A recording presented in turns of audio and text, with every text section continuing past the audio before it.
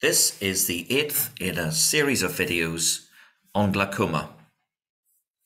Module 8, Assessment of IOP, Intraocular Pressure.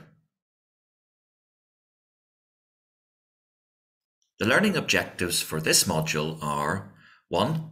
To understand why high intraocular pressure is a risk factor for glaucoma.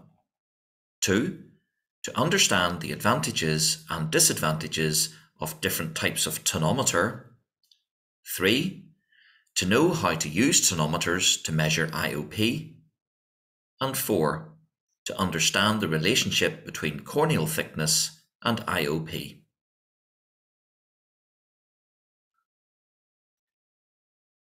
A high intraocular pressure, IOP, measurement is often one of the first signs an eye care professional will identify in a patient at risk of glaucoma. In this unit, you will look at the accurate use of contact and non-contact tonometers in the detection of ocular hypertension, OHT, and glaucoma. You will also consider when a patient with raised pressure should be considered at risk of glaucoma.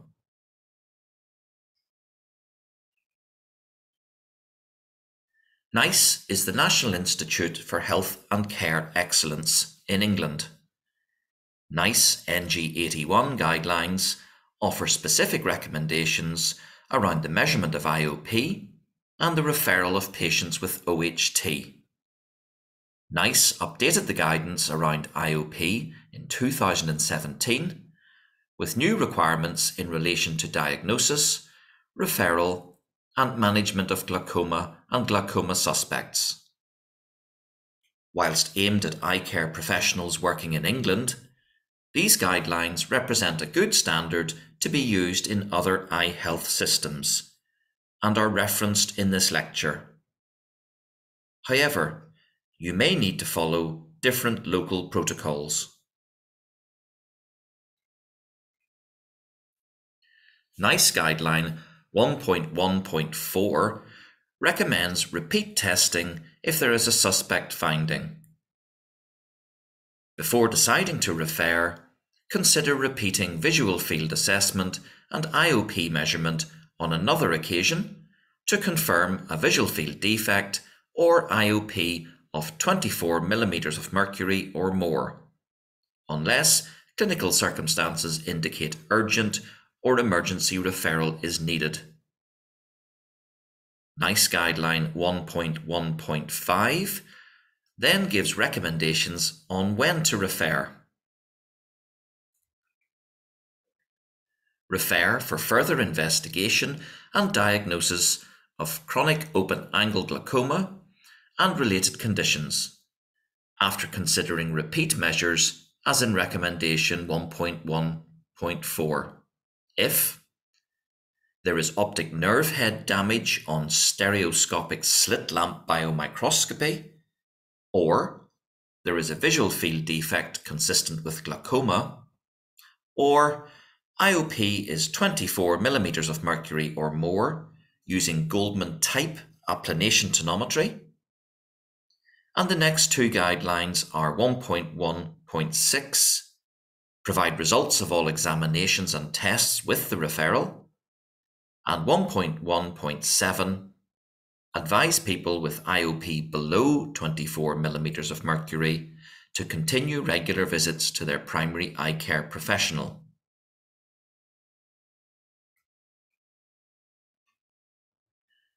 Statistically, population studies show that normal intraocular pressure is between 10 and 21 millimeters of mercury.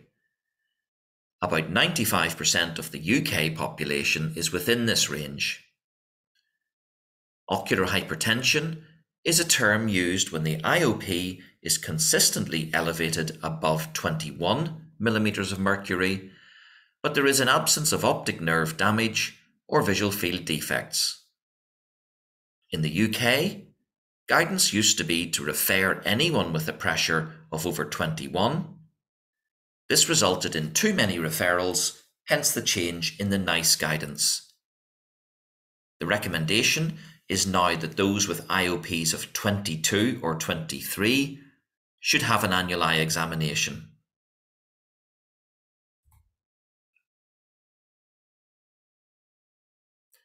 This is a diagram of pressure arising in the eye.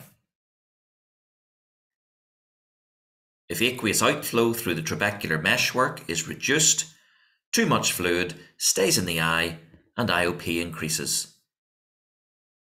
High pressure damages the optic nerve, leading to a progressive loss of visual function.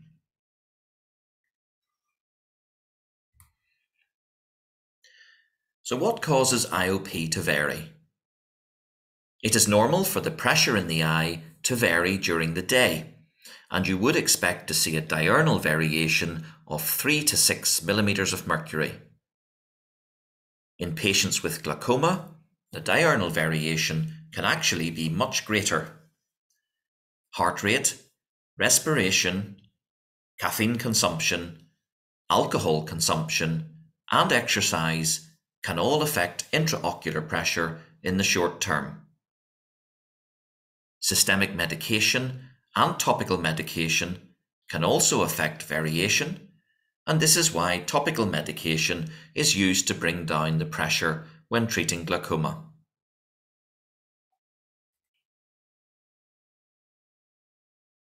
This is a graph showing the typical IOP diurnal variation and the nocturnal dip.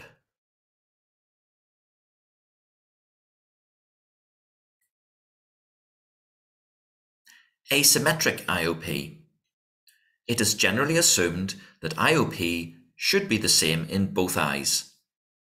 IOP asymmetry is considered to be a risk factor for glaucoma, and the greater the inter-eye IOP difference, the greater the risk of glaucoma. A difference of 1 to 2 millimeters of mercury is not considered significant. In patients with glaucoma, IOP asymmetry is a common finding, and there is a direct relationship between the amount of IOP asymmetry and the likelihood of having glaucoma.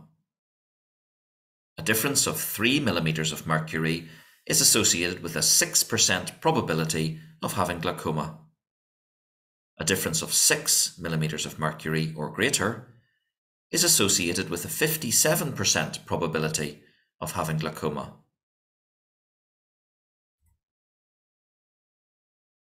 Short-term factors affecting IOP. A variety of factors affect IOP both briefly and over time. Be aware of short-term factors because they may affect IOP measurements to a surprising degree. Fluid intake, blood pressure, exertion, and posture can all influence a reading. The arterial pulse, ocular pulse, can influence a variation of 3 to 4 millimeters of mercury. Repeat readings, ideally at a different time of day, are recommended to help eliminate referral on the basis of a false positive reading. Drinking water or coffee or wearing a tight neck collar or tie can increase IOP. Drinking alcohol and aerobic exercise can reduce IOP. Being tense or nervous during the test can also increase eye pressure. Reassure and relax the patient as the contraction of the extraocular and intraocular muscles can raise IOP. Note, however, that IOP is higher when lying down, so where possible, ensure the patient is sitting upright. Long-term effects on IOP. The long-term factors influencing IOP are the ones more likely to be associated with the risk of developing primary open-angle glaucoma. Myopia is associated with increased IOP, although the reasons are not fully understood. Corneal characteristics such as curvature, elasticity, and hydration properties, systemic disease, hypertension, and other ocular diseases such as anterior uveitis and retinal detachments all have an impact on IOP. IOP increases as age increases, and IOP tends to be higher in people of African and Asian heritage. A family history of glaucoma increases the risk of raised IOP, and raised IOP is more prevalent in females.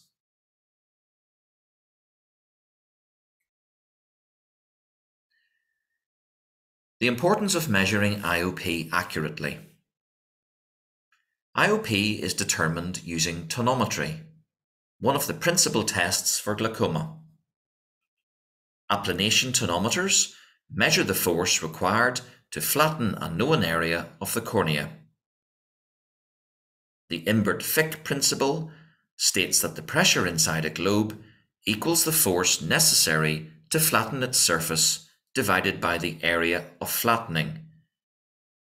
P equals F over A, where P is the pressure, F is the force, and A is the area.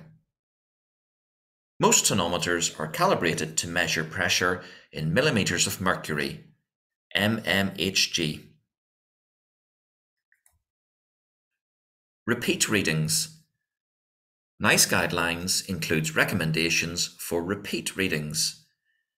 NICE recommends repeating IOP measurement on another occasion using Goldman-type applanation tonometry to confirm if IOP is 24 millimeters of mercury or more, unless clinical circumstances indicate urgent or emergency referral is needed. Specify the type of tonometer and the time of measurement in your referral notes. Case Study 1. Janet Smith. Take a look at Janet's IOP readings, bearing in mind what we already know about her. She is 72. She is white European. Her mother was diagnosed with glaucoma in her 70s. She has no reported medical history. Her IOP is 18 millimeters of mercury in both eyes. And her central corneal thickness in the right eye is 4922 micrometers and the left eye 487.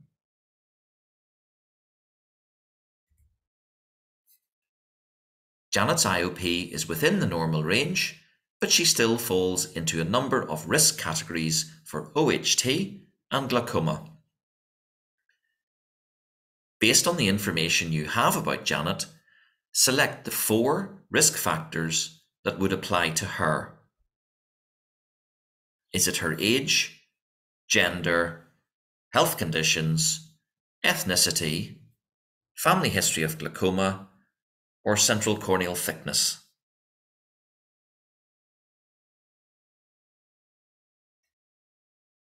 The correct answers are age, her gender, family history of glaucoma, and her central corneal thickness.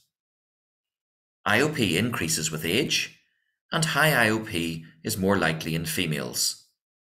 A family history of glaucoma and thinner corneas also increase her risk of raised IOP.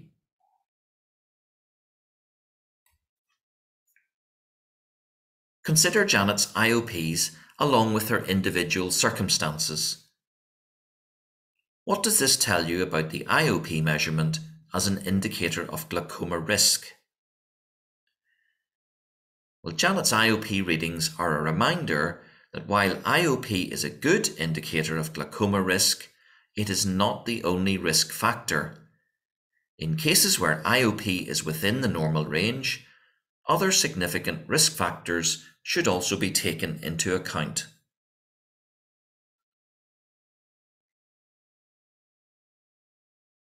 Tonometry, measuring IOP.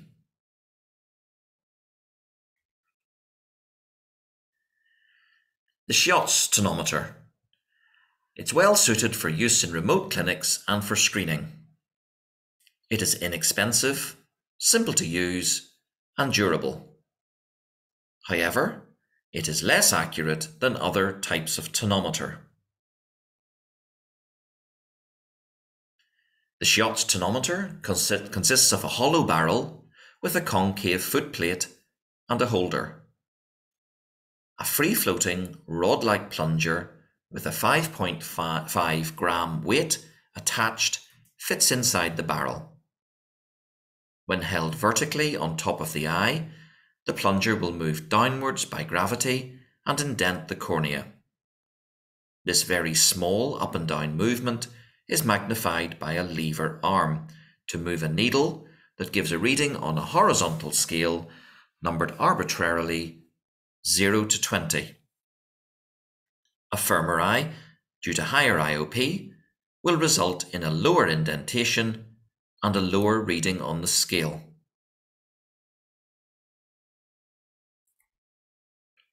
A conversion table supplied with the instrument is used to translate scale readings into estimates of IOP in millimeters of mercury. To account for the range of pressure, other weights, typically 7.5 grams and 10 grams, are supplied that can be added to the plunger. Cleaning of the barrel and the plunger should be done once a day to prevent the plunger from sticking to the barrel. In between patients, the Schiot's tonometer should be disinfected by soaking it in sodium hypochlorite. Full instructions on using a Schiot's tonometer are in the article shown here in the Community Eye Health Journal, Understanding and Caring for a Schiot's Tonometer. You can find this resource at cehjournal.org.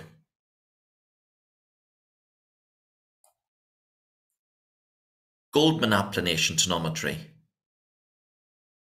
GAT, is widely considered to be the gold standard in tonometry. It is always used in a hospital setting and is the method of choice for determining IOP. The robust, simple design is quick and easy to use, but precision is required, so a thorough knowledge of preparation and use is essential.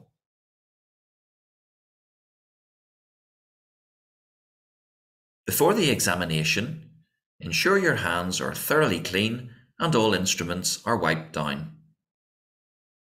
Check that the calibrated measurement dial of the tonometer is set at 10 millimeters of mercury. Use a disposable tonometer prism if available, e.g. TonoSafe. The procedure should be carried out in a darkened room with a wide beam and a cobalt blue filter. Set the angle of the beam at 60 degrees and the slit lamp magnification at 10 times. Talk the patient through the procedure, ensuring that they understand and consent to the contact element of the test. Make sure the patient is sitting comfortably at the slit lamp with their chin on the chin rest, forehead on the bar, and their eyes in line with the alignment marker. Check for active surface pathology by checking the cornea on the slit lamp. Use a local anaesthetic, such as proximeticaine, and then follow with a small amount of fluorescein. To measure IOP, ask the patient to look straight ahead with both eyes open wide, sitting very still. Their forehead should be against the rest. If required, gently hold the patient's eyelids apart with your thumb and index finger without putting pressure on the eye. Slowly move the tonometer forward until the prism is gently resting on the cornea. As you look through the microscope, turn the calibrated tonometer dial until the two fluorescein semicircles in the prism head meet and form a distinctive horizontal S shape. The alignment is correct if the inner edges of the semicircles touch. When you are satisfied that the alignment is correct, record the reading on the dial in your notes. Multiply the reading on the dial by 10 to convert to millimeters of mercury for IOP. Withdraw the prism from the corneal surface and wipe the tip before repeating the procedure on the other eye. Finally, check both corneas for any staining.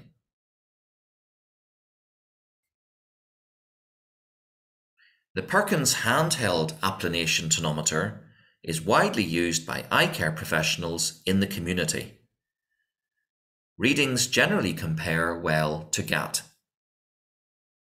It functions in the same way as GAT, as it is essentially a handheld version. It is useful where patients can't sit at a slit lamp and on outreach. The patient will ideally sit in a chair with their head supported. You will also ensure that you are in a stable position with a steady hand. The headrest is placed on the patient's forehead and carefully moved until the prism is aligned with the eye. Align the Myers and take the reading in the same way that you would using GAT.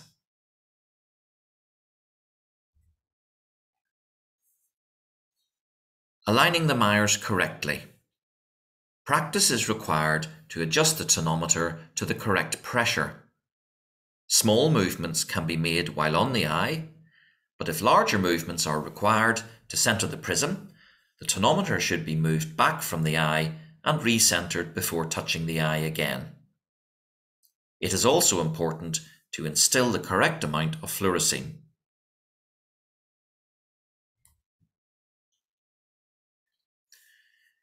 In the top image, the Myers are too far apart and you would need to increase the dial reading. In the bottom image, the Myers are too high. Pull back and lower the tonometer prism.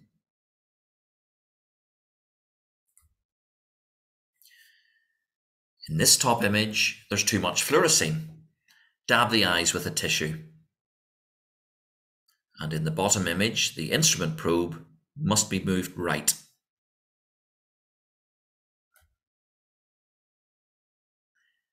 The top image in this slide shows Myers that are too close. You need to reduce the dial reading. And in the bottom image, the Myers are too low. Pull back and raise the tonometer prism. In this slide, the top image shows too little fluorescein. You need to add some more. And in the bottom image, this is the correct force. The innermost aspects of the two semicircles are touching. Errors in tonometry. It is possible to make a number of errors when examining the eye using a contact tonometer, regardless of the type used, and they can all have a negative impact on the accuracy of the result. Most errors are avoidable or easy to correct if you have a good understanding of the process and develop a consistent technique.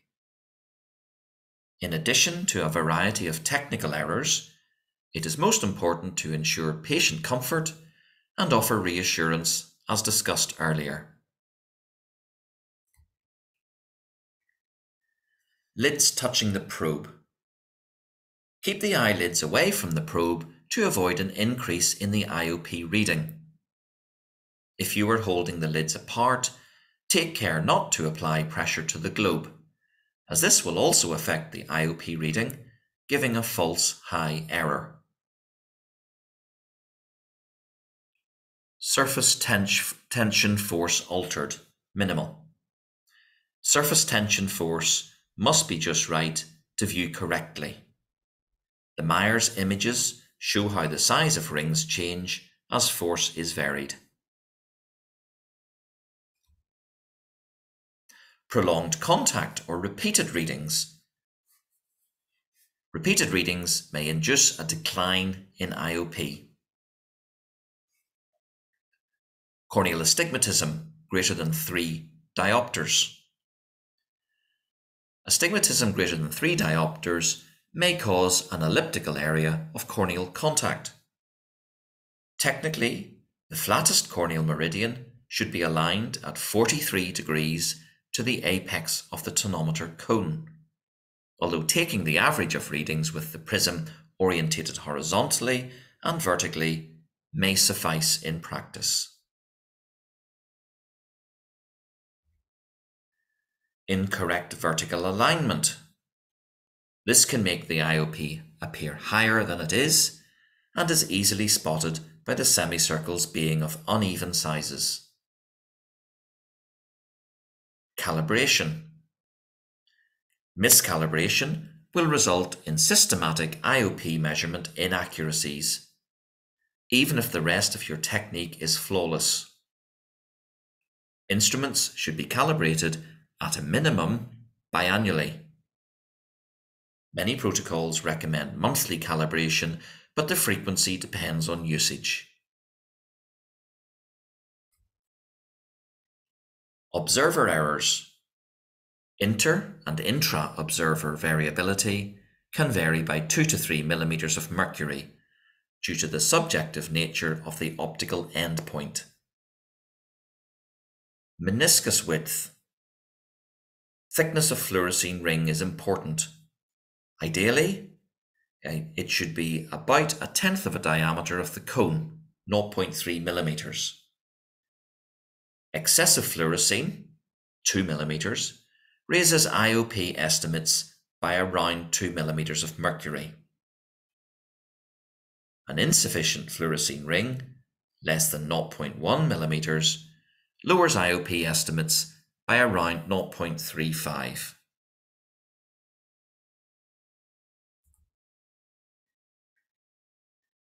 Non-contact tonometry, NCT. In non-contact tonometry, the applanating medium is a brief controlled air pulse. NCTs are often found in community settings and can be used by non-clinical staff. No anaesthetic is required, and they are generally considered less accurate than contact tonometers. They are also called air puff tonometers.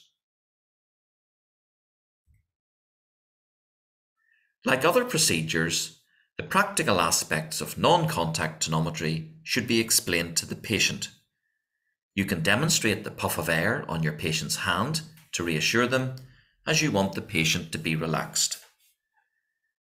Make sure your patient is breathing normally with no tight clothing around the neck.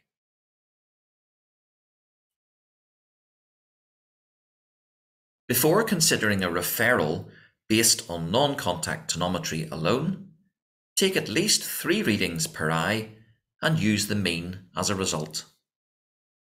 This will help to account for the ocular pulse, which can make the reading vary depending on where in the cycle the measurement is taken. If the average is 24 millimeters of mercury or above, the measurements should be taken again on a separate occasion. Research into normal eyes shows that the mean of subsequent sets of readings will often be within the normal range.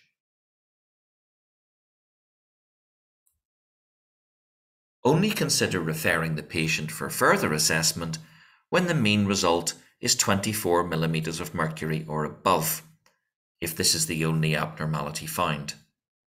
Ideally, you should repeat suspect readings with a contact tonometer as recommended in NICE NG81. Note also that local guidelines may vary and they should always be followed. Make sure you know the local pathway for referral for where you work.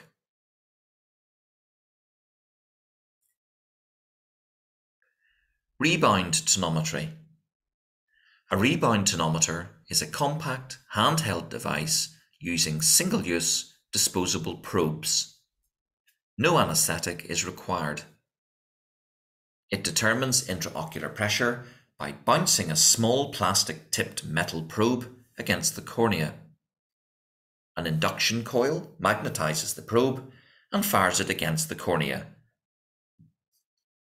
As the probe bounces against the cornea and back into the device, it creates an induction current from which the intraocular pressure is calculated. The device is simple and easy to use, but the measurement is not as reliably accurate as GAT, varying by plus 2.8 millimeters of mercury. The image shows an eyecare tonometer.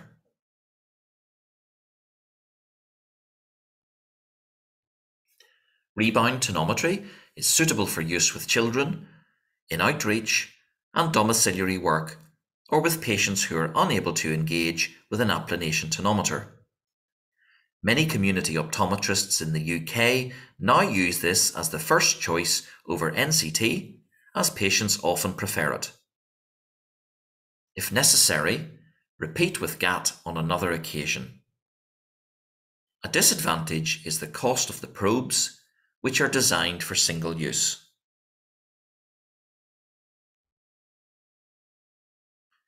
Pros and cons of tonometry methods. Shots tonometry. Pros are inexpensive, simple to use, durable, requires little maintenance, and does not have electronics and does not require batteries. Cons are that it's less accurate than other types of tonometers. Contact tonometry. Pros are that it's considered the gold standard with very accurate measurements, and the cons are that it requires careful setup. It does require regular use to maintain higher skill level. It's non-portable if it's a Goldman.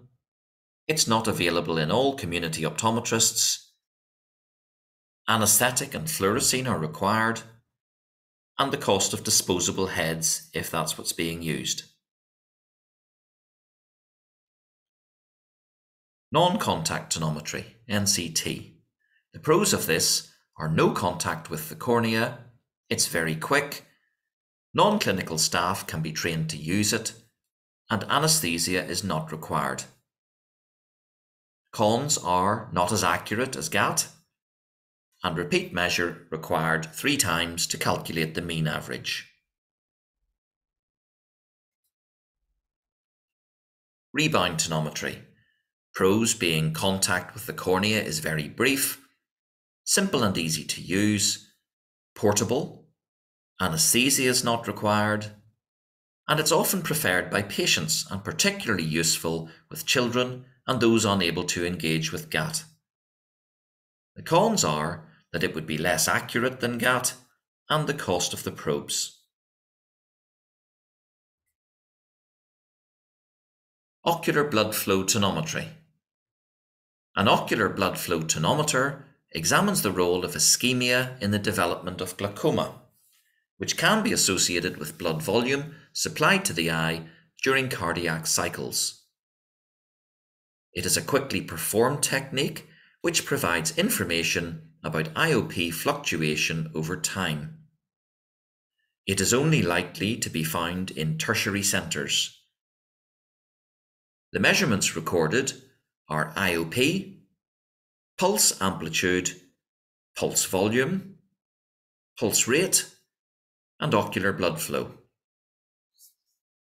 This information can be helpful in understanding the vascular etiology of primary open-angle glaucoma and normal tension glaucoma. Central corneal thickness and IOP. Central corneal thickness, CCT, is measured using a pachymeter or OCT. A normal healthy cornea has a thickness of 540 to 560 micrometers. In the centre, becoming thicker towards the periphery, typically 710 to 800 micrometers. Corneas with CCT less than 535 are considered thin. Corneas with CCT greater than 565 are considered thick. Having a thin CCT is believed to be an independent risk factor in glaucoma and a strong predictor of the development of primary open-angle glaucoma. The Ocular Hypertension Treatment Study, OATS, found that patients diagnosed with ocular hypertension who had a thin cornea had 3 times the risk of developing glaucoma. Corneal thickness is important because it can mask an accurate reading of IOP. All pachymeters are calibrated for an average CCT. A thin cornea can show an artificially low IOP reading, leading to underdiagnosis of glaucoma, or patients being monitored for ocular hypertension who would be better given treatment. A study has shown that CCT values in African populations are less than those of whites. This could lead to an underdiagnosis of glaucoma, depending on referral protocols. A thick cornea gives an artificially high reading of IOP, which could lead to unnecessary treatment.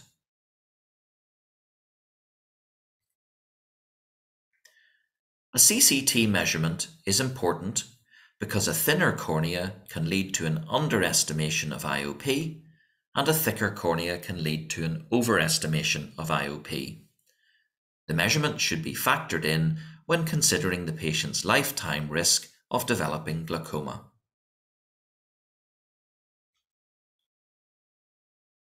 Pachymetry. A pachymeter measures the thickness of the cornea. The most common type is handheld and uses ultrasound to make measurements. It is recommended that you measure CCT in both eyes, preferably before dilation, but after you have measured IOP. Using a handheld pachymeter. Rotate the ultrasound probe to the desired position, then hold it perpendicular to the cornea and centered on the pupil. Ask your patient to visualize a fixation point and position the tip of the probe onto the cornea. Once aligned properly, the pachymeter will automatically begin taking a series of measurements. Take a minimum of 3 readings. It is good practice to record the device name and time of day. Note that lateral displacement of the probe away from the center of the eye will give you readings that are elevated compared to the true CCT value.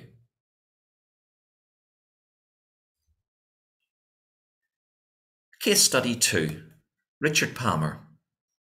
Take a look at Richard's IOP and CCT results, bearing in mind what we already know about him. Richard is 48, Afro-Caribbean, his mother has glaucoma, he has no reported medical history, he has an open anterior chamber angle on gonioscopy, his IOPs are right eye 16 millimeters of mercury and left eye 15 millimeters of mercury.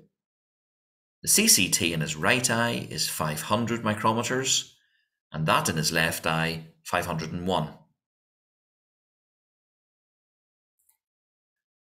What can you say about Richard's CCT measurements? Either his corneas are within the normal range for corneal thickness, or his corneas are thicker than average, or his corneas are thinner than average.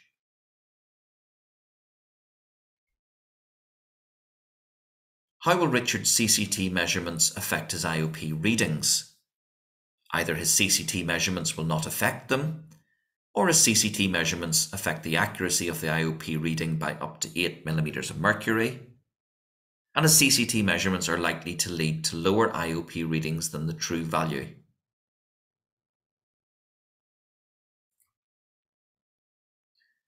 The correct answer is his CCT measurements are likely to lead to lower IOP readings than the true value. A thinner CCT is a risk factor with an estimated 3 times greater risk of developing glaucoma. Where CCT information is available, it can be useful in informing the referral decision. In Richard's case, it could be factored in when considering his lifetime risk of developing glaucoma.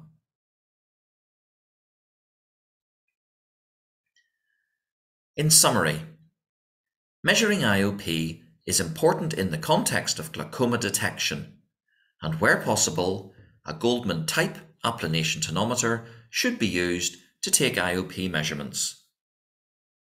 NICE provides clear guidance for referral based on IOP readings. These are for optometrists working in England, but can be useful in other eye health systems.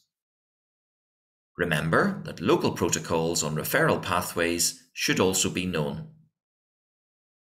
CCT measured using a pachymeter can help inform a patient's lifetime risk of developing glaucoma. People of African ethnicity have thinner corneas than people of European ethnicity, which may need to be taken into account when considering IOP readings.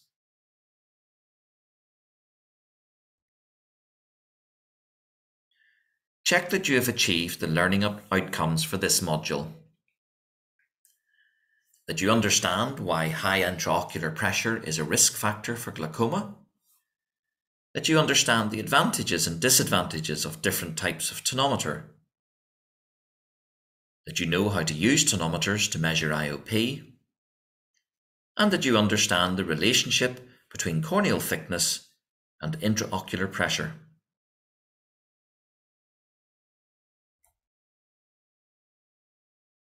Make sure to have any questions that you have answered.